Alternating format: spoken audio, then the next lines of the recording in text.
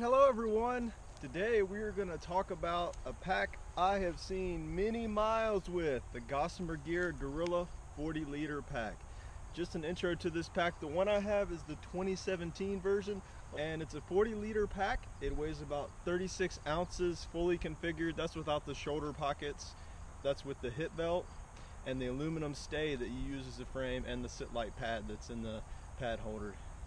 And who this pack is going to be for, it's going to be for, you can use it for section hikes, day hikes. It's a little big for a day hike, but it's for the thru hiker that has trimmed their load down. It's not for somebody that's, you know, carrying 35, 40 pounds or a longer 7 or 8 day hike. Well, if you're looking for that heavy of load, you may want to go with the bigger pack. And so you're going to ask, what have I done with the Gossamer Gear Gorilla? Well, I went through 4 Gorillas. The first Gorilla I had on the AT, I got it in about Gatlinburg, and that's at about mile 200. And the reason I got the Gorilla was I wanted to downsize in packs. I went from the Gossamer Gear 60 liter to the Gorilla, and I carried that Gorilla all the way to Virginia. And then in Virginia I had an issue. There's one issue I had was I had too small of a pack, had a medium, and I needed a large. According to Gossamer Gear, that's what I have been using as a large now, and it works fine.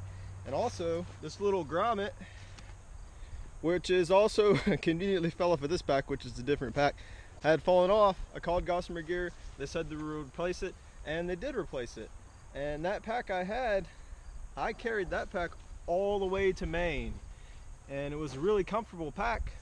And that was 1,900 miles on those 2 Gossamer Gear Gorillas. When I got to Maine, I did a little bit of rock sliding in Maine, and I had some holes. I'm gonna show you the gear tape right there, right there, right there, and right there. And so I got a new pack for the PCT, and I used that pack all the way up until Sonora Pass. And at that point I had an issue. I can show you guys with this other pack because it had some of the same issues too. Show you right here. The stitching on the straps started to come undone, the shoulder straps. This is the second pack I've had that happen on. We're gonna talk some more about that in the cons. And that had started to come undone, and also show you a picture. The seam right here had busted due to carrying my bear can. I don't know if the seam was really weak. I had the compression strap cinched down. Bear can shifted a little bit. I was going up on top of Pincho Pass in the Sierras, so I may have fell, may have been rolling around on it weird, but it just broke a big hole in it. And called Gossamer Gear, they got the pack replaced, and I used that pack all the way up until Bernie in California. When I switched to a different pack for about 300 miles, I wound up switching back to the Gossamer Gear pack. I got 2,350 miles on the PCT also with the Gossamer Gear Gorilla, and so that's well over 4,000 miles I had with the Gossamer Gear Gorilla. The features, and so I filled the pack up more than it's normally filled up to show you guys something. This is what the pack looks like. Pull it up to almost the top of the extension collar. It is really full. The first feature that I want to talk about is the capacity. It says 40 liters, but it is that's really generous to me. The capacity of this pack, just show you a little bit. I've just put a lot of stuff in here to show you guys. So that's basically all down, and the capacity is just a ton of capacity. It says 40 liters, but with that and the outside mesh pocket, I think it's a little bit over 40 liters. It's pretty similar to the Ohm from ULA, which is about 60 plus, 63 liters. The next feature we want to talk about is the frame. Gossamer Gear Gorilla has this frame, show you guys right here. It's aluminum stay, and the neat thing about this stay is it goes all the way from the top, runs down, and get the pad out. The stay goes right here, you can see it, and it goes into the hip belt, so it helps transfer some of that load from your pack onto your hips. Pad holder. This is one of the features that I really like about Gossamer Gear, and let me get it to where I can show you guys. This is the outside of the pack, and it has mesh on the top and bottom, and it has a little sit light pad, that's what they call it, that you can actually remove. You can remove it like that, take it out, and you can put it back in. The reason I really like this feature for the Gossamer Gear Gorilla is that you can put your foam pad, like if you have a Thermarest Z-Lite, you can put that in there and you save all that space that you would normally be taken up in the main exterior volume. So I put Z-Lite between 6 or 9 sections. You gotta stack it in there, but the Z-Lite from Thermarest fits great in here. The next feature is the hip belt. It's pretty thick, padded. It's really comfortable for me. The hip belt is the one thing that I would not take off the pack if I were using the pack again. The stay, I could live without it, but the hip belt is really comfortable, transfers load really well, and it stays adjusted pretty nicely. Every once in a while I have to readjust these, during the day, but not too much. The next feature we're going to talk about is the brain. 2017 version of the Gossamer Gear Gorilla had a brain, and let me show you guys what I did with the brain when I first got the pack. Unbuckled it, and I didn't use it. It's a 40-liter pack. You don't need a brain. You shouldn't need a brain. It's got plenty of space on the inside. Anything you need to get to quickly, you can just dump in the big mesh pocket. The next item we're going to talk about is the front mesh pocket.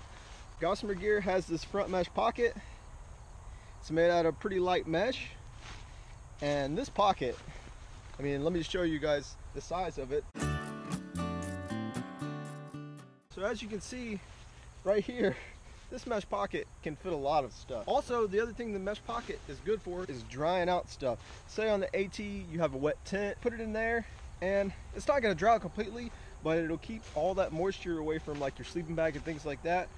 Keep it right here, sun will dry it out. And also, you can put anything you need quick access to, like your rain jacket, maps, compass, water filter. Always put my water filter in here so I could just grab it out and use it really quick. The next feature we want to talk about, it has these trekking pole holders right here. I'm going to show you guys up. You just take your trekking pole, slide both your trekking poles in there, and then you can take this, wrap it around it, and hook it, and then your trekking poles are with your pack. This is a really nice feature for if you're walking in an area where you don't need trekking poles. Also, it's really good when you're hitching to town. You can put your trekking poles with your pack, and you don't have to worry about leaving your trekking poles in someone's cars. Next feature of this pack that we want to talk about, let you guys see it, this is the ice axe holder. And what you do is you take the point of your ice axe, you run it down through here, flip it back up, and then you take one of the little straps, wrap it around your ice axe, and then clip it. It's really good for holding your ice axe. One important thing to note about this with your ice axe, if you have a pointy tip on your ice axe, which all of them do, make sure you cover that pointy tip up. I actually cut a hole in one of my gorillas right here. The ice axe got it. The next feature we're going to talk about is the large pockets right here. You see that pocket and you see that pocket? They will fit 2 1-liter bottles. It's really easy to you have the pack on, it's really easy to grab your bottle out and drink it while you're walking. And also you can fit a 2-liter platy bag in there, really easy. And so that's really good if you have to do long water carries. Ability to get the water bottle out while you're walking and not have to unbuckle it and do one of these numbers to get the water bottle out. Believe it or not, there are some packs that are in the 40-liter range that are so short and the pocket is not designed to where you can get it out while you're walking. The pocket is really tight or it's really high, and that's a feature I really like about this pack, is it has nice big pockets and they're easy to access. The next feature we want to talk about is you have a little hole right there, right where my finger is, and on the inside, I'll show you guys, hope you can see it.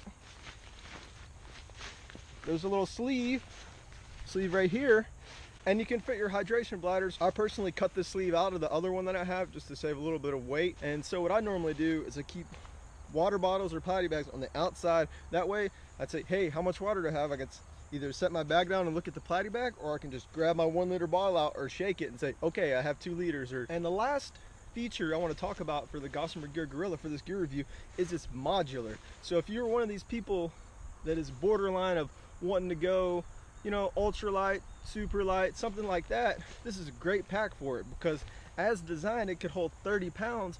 But say you're going on a short hike, you're not gonna take your stove, you're gonna get a tarp, you're gonna sleep on the ground. What you can do is you can pull the frame completely out. That's 3 ounces down.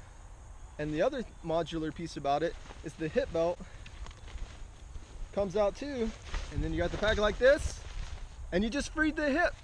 And that's, ultralight hikers love hiking without their hip belt. I tried it for 1,000 miles on the PCT. I had okay results with it, but I just really had too much weight for it to be effective for me. If it were up to me, I would say ditch the stay and keep the hip belt. I really like the hip belt. That leads us to our next topic, which is comfort of the pack. I broke down comfort into 3 different categories. The first category is fully configured. That's going to be with the padded hip belt and with the aluminum stay. For me, this configuration was very comfortable as long as you stayed under the 30 pounds. 30 pounds is the load limit for the pack. I hiked with over 30 pounds and it was semi-comfortable, but that's the first configuration, is with the stay and the hip belt. The next configuration is the configuration I use in the AT from Connecticut all the way to Maine, and that's without the stay. I had my Z-Lite foam pad in the back, so it was a little bit thicker than the normal Sit-Lite pad.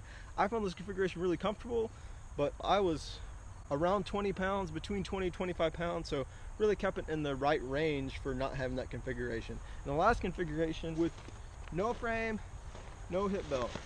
And like I said, I used that on the PCT for 1,000 miles, and it was not comfortable for me. The only way I can see it being comfortable is if you keep your weight low, like less than 20 pounds total, you know, at all times, and it could be really comfortable. For me, what it really got into was my traps, and my shoulders would just get really sore from all the weight being on them.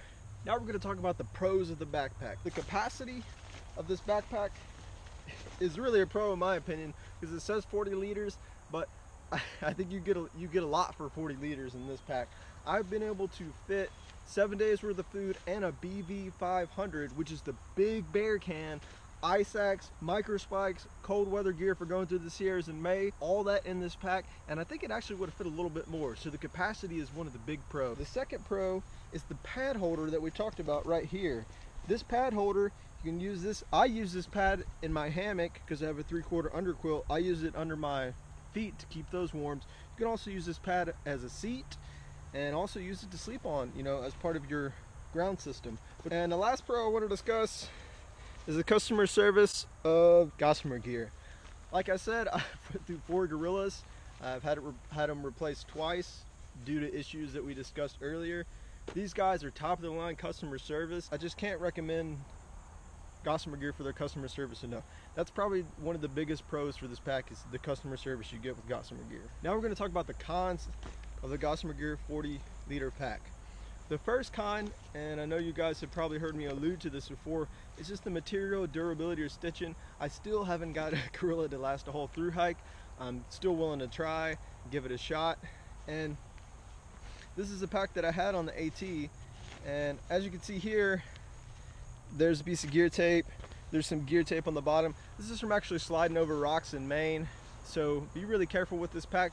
This material is thick enough to hold up pretty well, you know, from rubbing against trees or something like that, but if you go over something really abrasive like rocks or things like that, it's not going to hold up that well. Also, the stitching that we talking about the stitching right there, I've had that come off of 2 packs. There's a picture of this seam that busted, and also the stitching right here on one of my packs started to come off. And I don't know if this is a one-off issue or if there's just something going on with Gossamer Gear, but I've had it happen on pretty much all 4 of my packs, so it might be an issue. The material durability, I wish it was a little bit thicker, even though I know it would affect the weight. But that's the first con. The second con is they refuse to make a roll top closure. I really like the roll top closure. I actually tried to get a different pack besides the Gossamer Gear pack just to get a roll top closure. I wound up not liking the pack and switched back, but roll top closure is something I really would like to see on this pack. I have a Gorilla with a roll top closure right here. This is what a Gorilla with a roll top closure would look like. As you can see, it looks really nice and clean. That's a feature I really wish Gossamer Gear would start putting on the Gorillas. Next con we want to talk about is mesh pocket durability. This is one of my packs from the AT, the second one. See, there's an issue right here where I had to put a piece of gear tape, and there's this right here with the mesh pocket. Now for me, I didn't have giant issues with the mesh pocket durability, but you really have to be careful with this. I hiked the PCT with a guy, it was the second week. He had a Mariposa which uses this same mesh, and he got it snagged on a tree. Catastrophic failure, ripped the whole pocket completely off. So the durability of this mesh pocket, you just have to be careful around trees and if you're like laying your pack down, because this stuff will wear pretty easily, and so that's why it's a con, but it is really light. The fourth con that we'll talk about is something that I can actually show you too. is on the cinch version of this. They don't do the cinch anymore, so it might not be a big of an issue, but this review is for the 2017 Gorilla. Right here, where the cord comes out, there's a little metal grommet right there, and it sits in there, and you know, it just guides the cord in and out. I've had 2 of these fall off, so out of the 4 packs, I'm 50% for this happening. But when that falls off, this stuff just starts tearing, and eventually it'll tear all the way off, and then you won't have any way to close your pack. So that's one of the cons. The 5th and final con is the packs aren't made in the US. If you look at the pack, it's made in Vietnam, and with the price point of the new Gorillas, these are priced at $100 because they're late season. The price point of new Gorillas that I looked at is $265. For $265, you could buy a pack, hip belt, frame, 40 liters or more capacity for $265 and get it from the USA, made by people in the US, from companies like ULA or other companies like that. So in my opinion, it's kind of a con. I would really like to see this pack made in the USA, but I understand manufacturing costs and things like that. Overall, the Gossamer Gear 40 liter pack is a good pack. Like I said, I've tried to switch packs twice on the PCT, and I came back to the Gossamer Gear Gorilla for the reasons: has a nice comfortable hip belt, nice frame, it's pretty light, it has a lot of capacity, and it's really good. It's really going to be good for any kind of hiking you want to do, unless you get into some heavier loads like over 30 pounds. It'll hold 30 pounds.